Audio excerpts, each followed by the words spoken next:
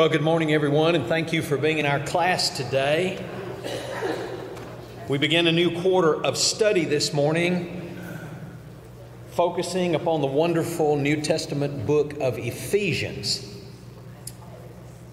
Doug has agreed to be my distribution engineer, so if there's anyone who has not yet received a study guide, if you'll just raise your hand, we'll bring one to you. Anybody right down here? Anybody else need a book this morning? If you need a book, we are more than happy to provide it for you. We want everyone to have that Foundations study guide. Very good. I will tell you, I feel a little bit odd this morning doing the introductory lesson to a new quarter. I feel a little bit odd because the person who designed this lesson is sitting here on the 6th row, and the person who is much more eminently qualified to do an introduction to any literary work is also the same person sitting here on this 6th row. But somehow the luck of the draw has it that I'm doing the introductory lesson this morning, so just be kind, okay? Anyone else need a book? Anyone else who does not have a book? If you need a book, we'll bring one to you.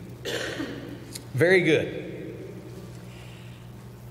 So I want to begin this morning by saying, having just completed the books of 1st and 2nd Timothy, reading and studying all of Paul's instruction in those two books to his young understudy about the work of the gospel that is to be carried out in Ephesus, I think this is certainly a logical place for us to go for a follow-up study.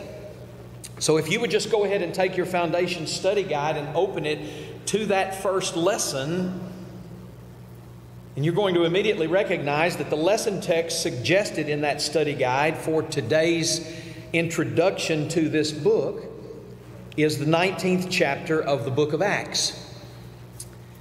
And that's a hint, by the way. You're going to need your study guide in one hand and your Bible in the other hand. I'd like to ask that you go ahead and be turning to Acts chapter 19, because that's where we're going to be parked this morning, the 19th chapter of the book of Acts. It has been said that the book of Ephesians, more than any other book that you will find in the New Testament, presents the plan of God for the church. And I think it would probably be very hard to argue against that statement. The supremacy of Jesus Christ in God's eternal plan is presented so very well in the book of Ephesians. Everything that God had planned, all of the work of God, all of the structure that had been put in place for all of the various generations, all pointed to the supremacy of Jesus in God's eternal plan. And now the message of God is not just for Jews, it is for Jews and Gentiles alike. The gospel is for everyone. It is for the whole world. And as I read that statement this week by a particular commentator, that the supremacy of Jesus in God's eternal plan is so clearly presented in the book of Ephesians, I thought about a statement that is made in the book of Hebrews. And you think about the Jews who believed that they and they alone owned God, they owned the promises of God, they owned the process of God. I read that statement, and it made me think about another statement in the book of Hebrews.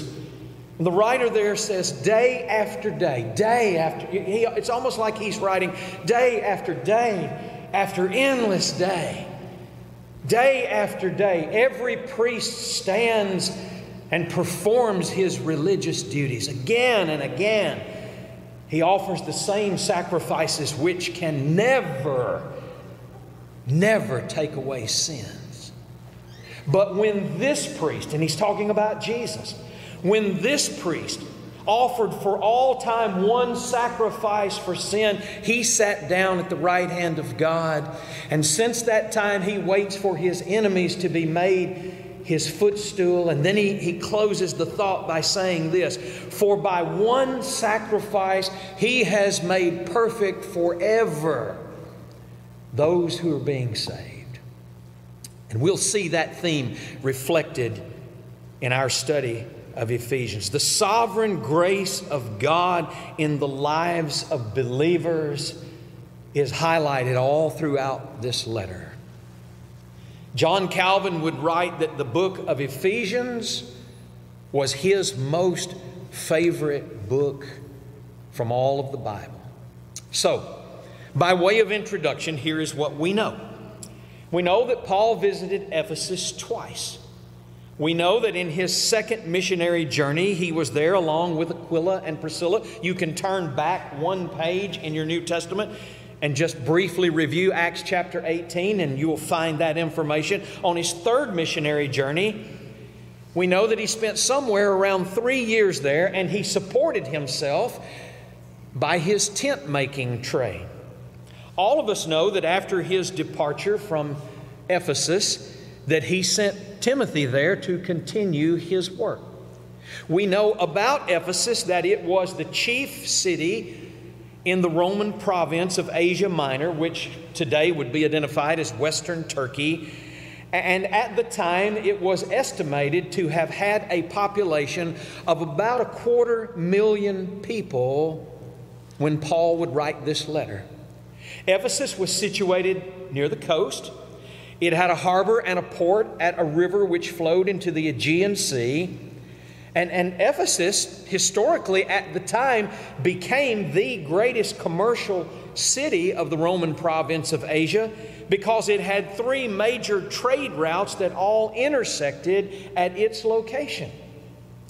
We know that there were all kinds of people there. The Romans who lived there worshiped the goddess Diana. They built a shrine there to her, a temple to her, which turned out to be the largest Greek temple in the world at that time.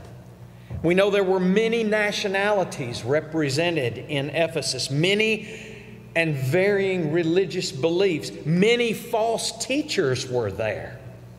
And thus there was much opportunity to share the message of Christ, to preach the gospel of Jesus and the transforming power that it would bring to the lives of those who believed in Him.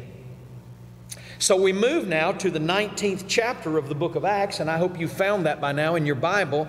And we're going to try and establish a textual background and a setting for what we're going to be studying in this book of Ephesians. Acts chapter 19. Let's go to the text now and read the first 2 verses. While Apollos was in Corinth, Paul traveled through the interior regions until he reached Ephesus on the coast, where he found several believers. "Did you receive the Holy Spirit when you believed?" he asked them. "No," they replied. "We haven't even heard that there is a Holy Spirit." So the last time that Paul was in Ephesus was when he was coming back from Corinth on his second missionary journey. Now he comes from the east, arriving in Ephesus from the region of Phrygia. Apollos was not in Ephesus at the time. He had gone, you remember, to Corinth to preach. But Paul, when he arrives, he does find some believers there. He finds some people that the text calls disciples. But there seemed to be something about them that prompted him to ask the question, when you came to believe in Jesus, did you receive the Holy Spirit? As I said earlier, I'd be much more comfortable if Dr. Lloyd was explaining all of this text. So, Dr. Lloyd, if there's something I miss here and you want to jump in and add, feel free to do so. There's something about these people that causes Paul to ask the question, when you believe, did you receive the Holy Spirit? Now, I looked in the text and I looked in commentary, and my conclusion is I can't be sure why Paul asked this question. But whatever his reasons were, there was something that prompted it.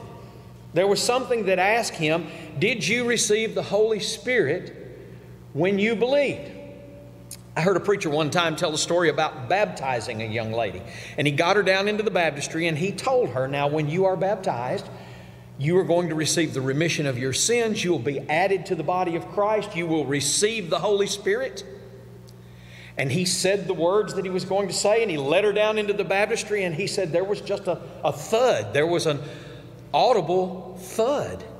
And he said when he brought her up out of the water, she took her hand and she was kind of rubbing the back of her head, and he thought, wow, did she just receive the Holy Spirit? If she did, I didn't get that when I was baptized. I've never seen that happen with anyone when they were baptized. And he said the truth of the matter was he stood too close to the bottom step, and when he baptized her, he banged her head off the bottom step. But it prompted him to ask, what happened? What's going on? I don't know what prompted Paul to ask, did you receive the Holy Spirit? Something prompted him to ask that question. And by their reply, we know that on the one hand, they are called, they are referred to as disciples, as believers. But the text is pretty clear that we know on the other hand, their knowledge of what God would provide to them at this point was still incomplete. It may be that these people Paul came into contact with in this setting were not from the core group of believers that Paul left behind with Aquila and Priscilla designated to serve them. Actually, Aquila and Priscilla were with Paul for a year and a half in Corinth. So if you go over there and you read the letters to the Corinthians, there you read about Paul teaching them about the person and the work of the Holy Spirit. So I think we get a little more information and a little more insight into what's going on here when we go back to the text now and we add verses 3 and 4. Then what baptism did you experience? He asked them, and they replied, the baptism of John.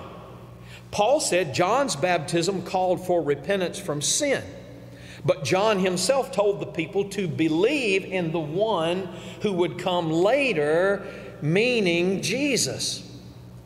Now the circumstance becomes a little bit clearer. These Ephesian disciples that are being described here had a basic understanding of the Messiah, that a Messiah would come, that Jesus would come, and what His ministry would be about. Whatever they knew, they gained that knowledge and that understanding through the teaching and the preaching of John the Baptist. I think it's safe to say that basically they were in the same place as Apollos before Aquila and Priscilla explained to him the way of God more accurately, and you read about that in chapter 18 of Acts. Now, I have no way of knowing if they received the baptism of John at the hands of John himself, or perhaps at the hands of some of John's disciples who continued on in his ministry after his death. And that's really not the point anyway. Paul points out that John's baptism was one of repentance, was one that pointed to the Messiah, that pointed to Jesus, but did not take them to the man himself. So if I try and use my imagination and put myself into what's going on here, I can imagine that these Ephesians disciples had heard about, been taught about, had learned about the coming of the Messiah through the message of John, and about their need to be prepared, their need to be ready through repentance to receive the Messiah when He did come. It would seem to me that they had not actually heard that the Messiah has in fact come. Now, if you go to scholars and commentators on this, and if you read commentary about all of this, which I did, the discussion is all over the place. And there is all this discussion and debate about whether these people were actually Christians just yet. And I can tell you with full assurance that Jim is not smart enough to sort all that out. I do know that the Scripture refers to them as disciples, refers to them as believers. That almost always in Scripture refers to Christians, but it doesn't necessarily mean that it is the case just here. Whatever the case, let me just give you a little comfort by saying that the issue is about to be solved in verses 5, 6, and 7. As soon as they heard this, they were baptized in the name of the Lord Jesus. Then when Paul laid his hands on them, the Holy Spirit came on them, and they spoke in other tongues and prophesied. There were about 12 men in all. So now we learn about the size of the group being discussed here. But I want to make sure that we give credit where credit is due just here. John the Baptist gets the lion's share of credit because John the Baptist taught these people. He preached to these people. He prepared these people. These 12 men were completely prepared to make an appropriate response to the Messiah because of what John the Baptist had taught them. He had them ready. They now learn from Paul, yes, the Messiah has indeed come. His name is Jesus. And the text there tells us, Luke tells us, they were immediately baptized into His name. And in this particular instance, they received the Holy Spirit miraculously as Paul laid his hands on them, and they received it with some miraculous manifestations of being able to speak in tongues, in other languages, and to prophesy. I think it's interesting, something Charles Spurgeon writes about this. Spurgeon says, give a man an electric shock, and I guarantee you, he's going to know it. But if he has the Holy Spirit, he should know it much, much more. His conclusion was, if someone doesn't seem to know that the power and the presence and the reality of the Holy Spirit is in their life, Spurgeon would say, it's probably fair to assume that they don't have it.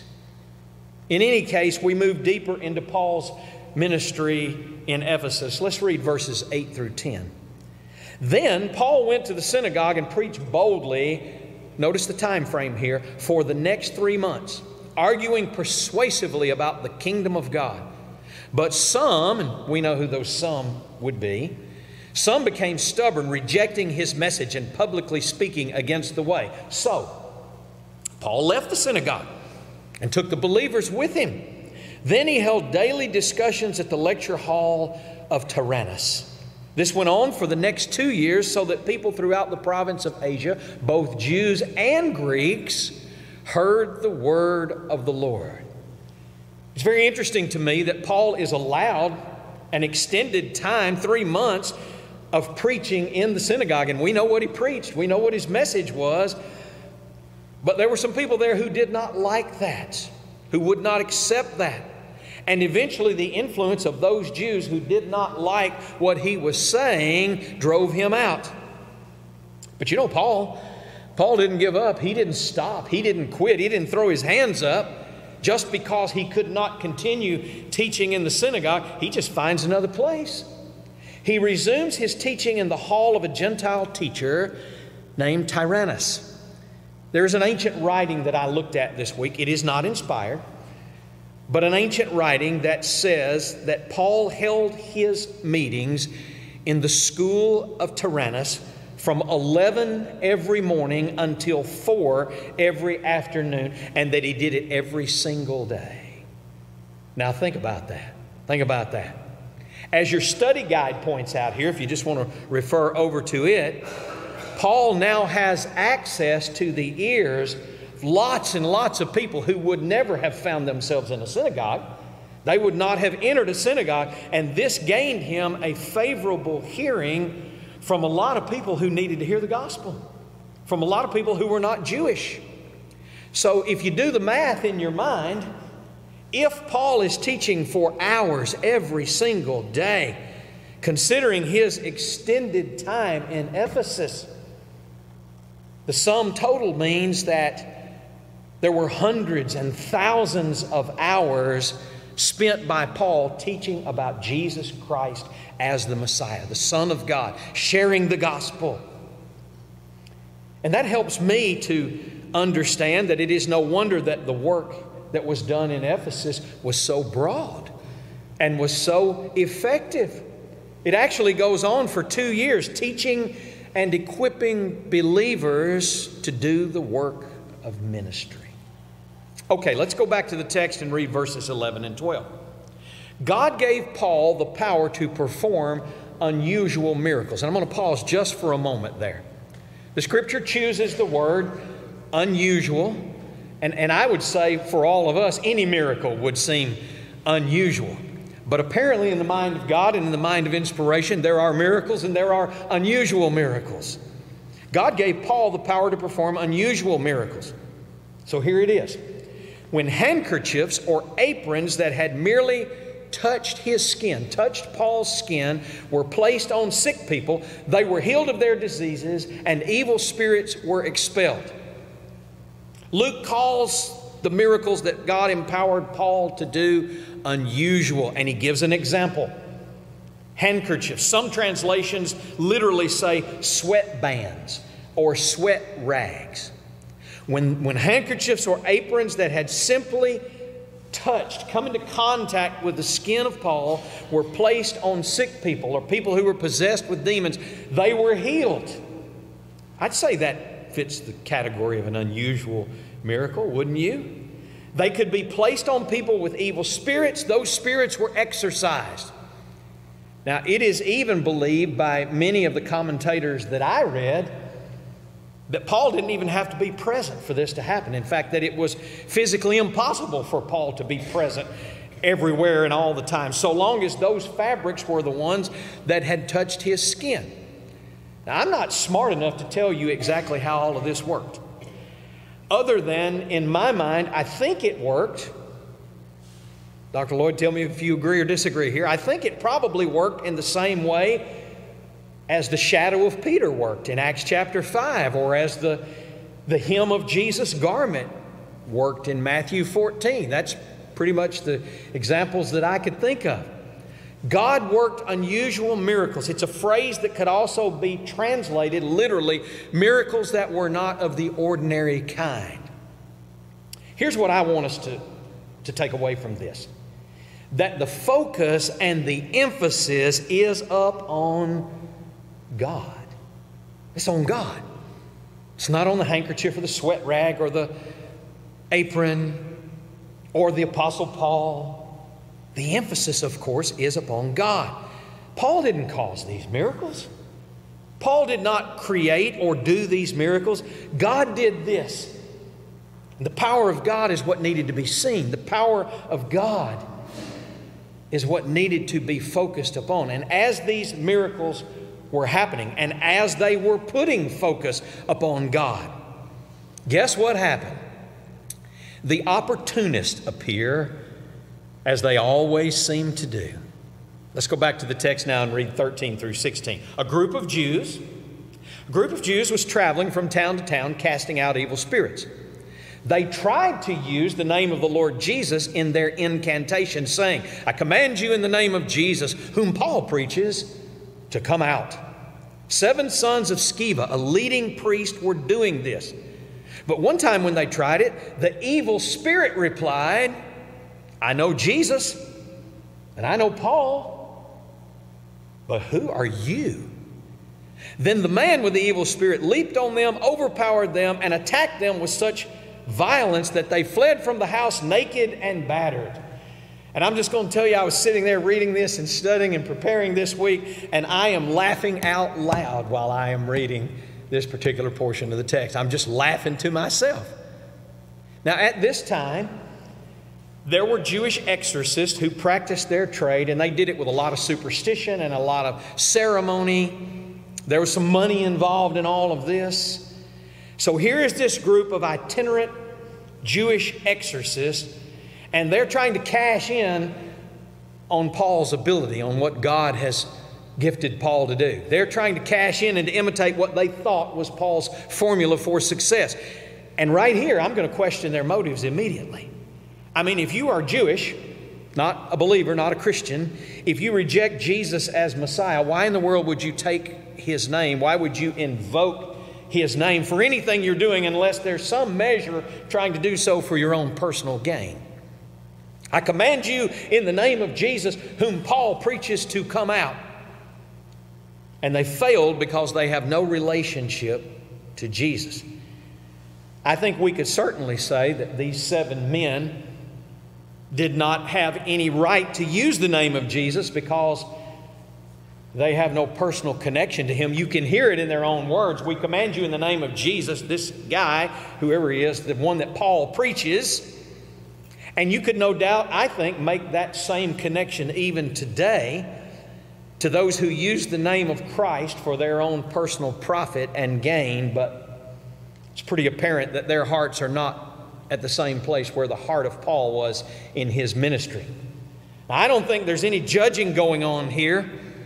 I don't think there's any attempt to try and look into someone's heart and to discern if they are truly sincere or not, because The evil spirits, the demons clear the whole thing up. I mean, they clear it up completely. I love it when a demon or a host of demons speak and they say, "No, wait a minute here. I know Jesus. I know who He is. And you can bet I know God. But who are you? Who are you?" It's funny, don't you think? The evil spirit knew exactly who Jesus was. And evil spirits knew exactly who Paul was. But there was no knowledge of who these 7 men might be. I will tell you, if you go throughout Scripture and you just do a quick study of evil spirits, of demons, evil spirits in the Bible are very, very clear about who their enemies are. They know all about God. They know the Son of God. They know the people of God. In this case, they knew about God, they knew about Jesus, they knew about Paul. But they don't waste their time and effort knowing those who are really no threat to them, which in this case would be those 7 men. So I keep on laughing as I picture this scene in my mind. The man with the evil spirit or spirits, use your imagination for a minute. The man jumps on them, attacks them, overpowers them with such violence that the conclusion is that the 7 of them are running for their lives from the scene. They are beaten, they are battered, and they are naked. You got the picture in your imagination now? "We command you in the name of Jesus and in the name of Paul to come out." And I see the demons with their arms folded saying, "Oh, really? Really? We know Jesus and we know God, but you 7? We've never heard of you. So tell you what, let's see what you got. Let's see what you've got."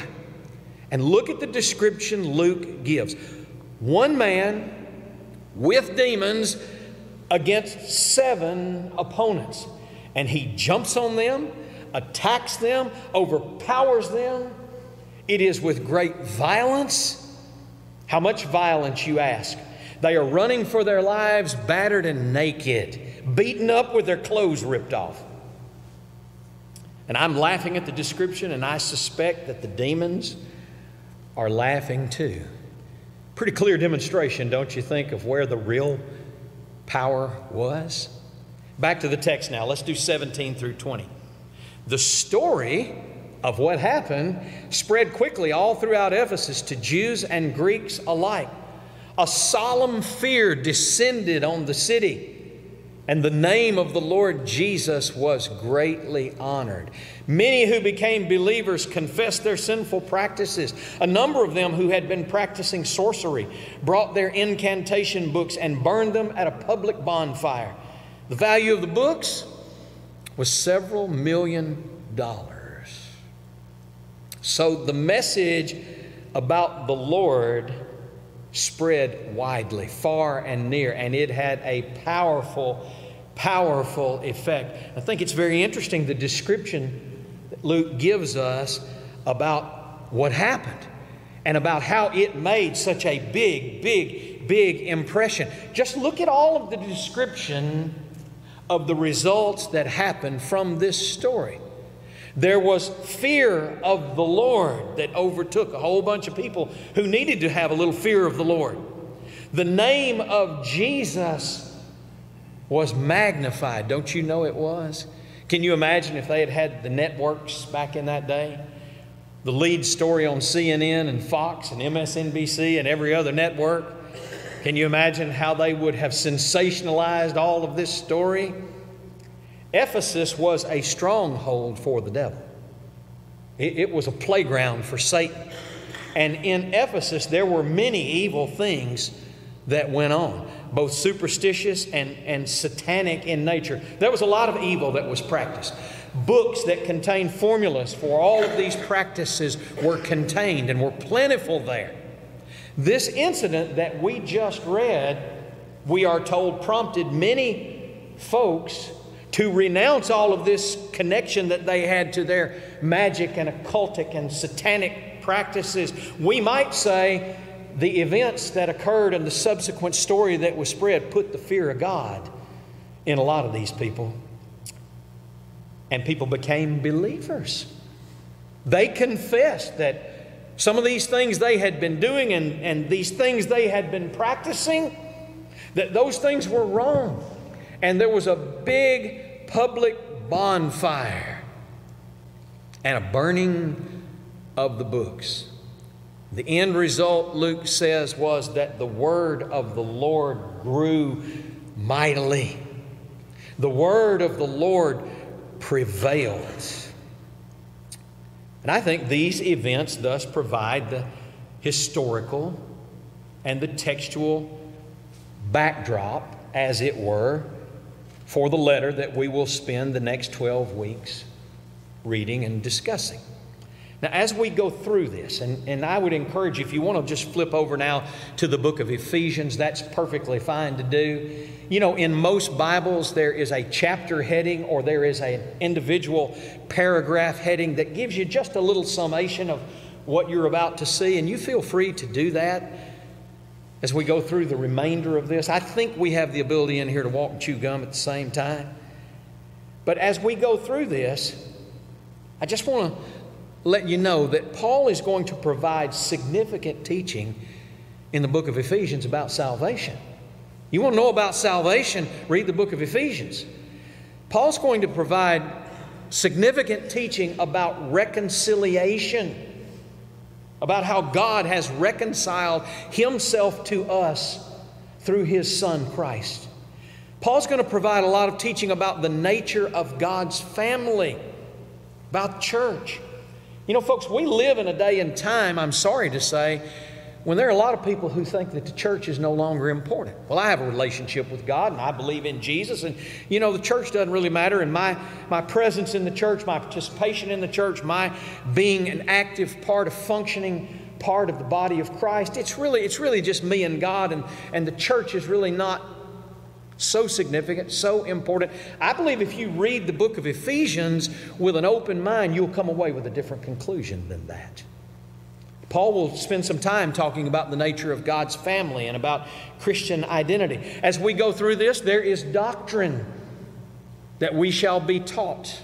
There is day-to-day life instruction that we will learn. And again, there is so much that we will learn about the basic, fundamental nature and importance of the church. We will focus in the book of Ephesians on the mystery of the gospel, and how the mystery of that gospel is indeed the true source of genuine wisdom. A man, a woman is not truly wise who is not wise in the truth of the gospel. And in this world that seeks to minimize the importance of the church, you are going to find Paul's words taking exception to that kind of thinking. He will speak of God's eternal purpose. The church has been a part of God's eternal plan from the very beginning. You can't minimize the church. Let me ask you a question. How important was the church to Jesus? The answer is pretty evident, isn't it? Important enough that He would die for her. Paul will deal with the very core of what it means to be a Christian. He'll talk about it both in faith, on the doctrinal side, and in practice, on actually living it out in your life, regardless of what might be going on in the world around us. Paul will speak of a wide range of moral and ethical behaviors, and he'll identify that and tie that to your daily Christian walk, to your own personal spiritual maturity. Paul will take opportunity in the book of Ephesians to speak of our many spiritual blessings in Jesus. And Paul will address that age-old idea of being saved by grace through faith. He will speak to the mystery of the gospel and of unity and life and light in Jesus. And he will also address some very important subjects, some cultural issues that we struggle with every day in our own lives. He's going to address the topics of husbands and wives and children and slaves. It is also in the book of Ephesians that Paul will describe very vividly for us and speak of the whole armor of God. So very, very important. And Paul will lay to rest once and for all any separation between Jew and Gentile. He will put that to rest. He makes very clearly the case that we are all now united in the one body of His Son, Jesus. I believe this will be a marvelous study, and I look forward to us being together and doing this together. Dr. Lloyd, anything you want to add to all of this today? Okay. Well, let me tell you a little bit about what's coming up before we run out of time. So I'm going to be missing next Sunday, and then I'll be back 2 weeks from today, and then I'll be missing the next Sunday.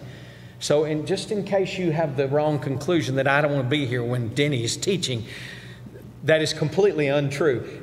Every now and then I have the opportunity to speak somewhere else, and whenever someone calls, I say to them, I got to check my Sunday school schedule, because if it is a Sunday that I am scheduled to teach, I'm not going to ask Dr. Lloyd to double up and fill in for me. So next Sunday, I'm going to be with the Centerville Church, and next Sunday, most of you probably know, is a very historic day in the life of our country. It's September the 11th.